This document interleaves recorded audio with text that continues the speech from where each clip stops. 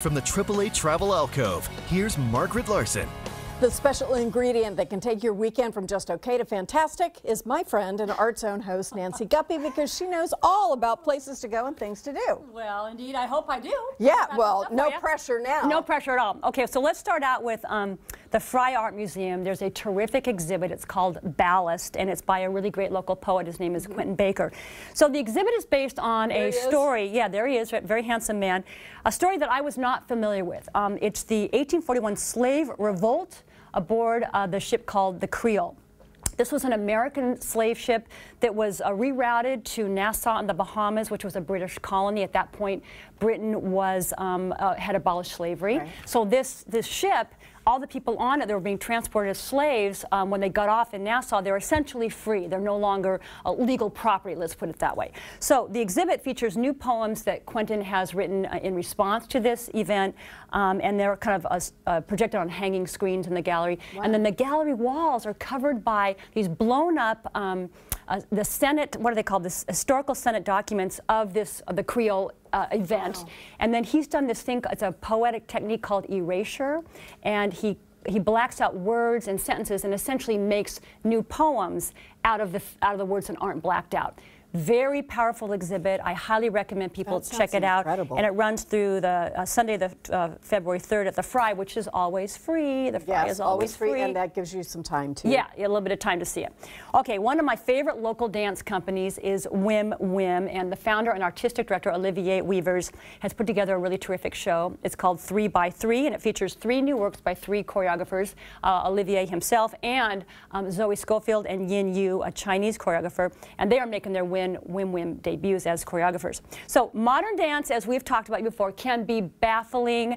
Some people hate it because they don't feel like they're getting it, right? Right. Now, I don't hate it, but I often feel like I don't truly understand. Right. And the thing of it is, there isn't always something to understand, so it's not something to get. That said, I think there is good modern dance and not as good modern dance. And in this case, Whim Whim is good modern dance. The 7 dancers in the company are top-notch, and I think Whim Whim, they do very exciting and dynamic performances, i.e. they're fun to watch. Just watch it. Just watch it, and yeah, just kind of take it in and just kind of get with the movement, because exactly, just let it take you somewhere, but don't try to figure it out necessarily. Okay, what dates for this? So January 18th, which opens Friday. Yeah, and soon. for 2 weekends at the Cornish Playhouse on the Seattle Center campus. All right. And then something that I really like. I love talking about this. This is the 14th edition of the Children's Film Festival. It's returning to the Northwest Film Forum.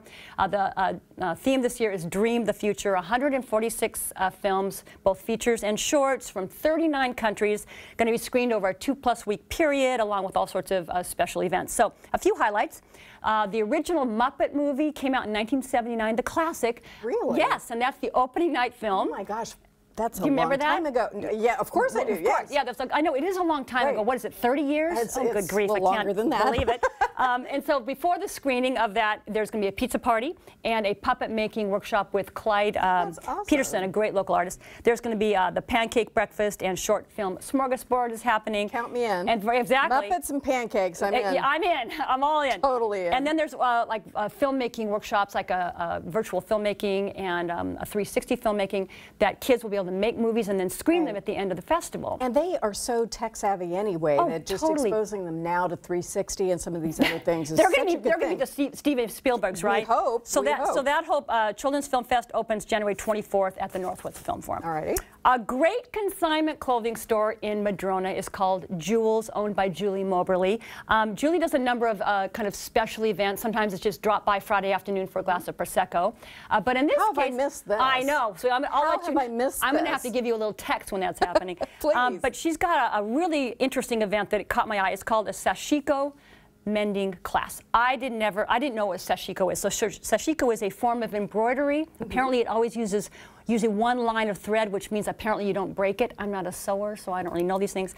But it's a method for mending fabric, particularly denim, and it's done in an artful and interesting way. So you can see these really beautiful old shorts or old jeans made really cool.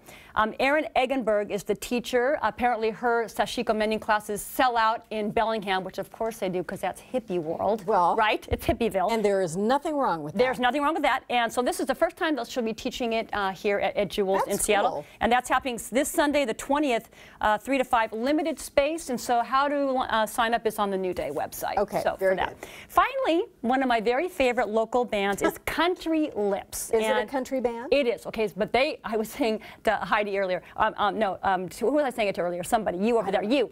So we're, I'm spacing out. You were speaking to a member of our staff. I was speaking to the member of the staff. So they play the kind of country music that is good. It's raucous. It gets people on the feet. It's fun to listen to. It's fun to dance to. They are an 8-piece band, and excellent. All 8 are great musicians, and they're celebrating their 10-year anniversary with a blowout show at the Tractor Tavern in Ballard. Right. And that's on Saturday, the 16th of February, a few weeks away. But, you know, it's going to get here really quick. Really so I want well, hang on for a second. Let's let us listen. Oh, let's sound up on this. Yeah.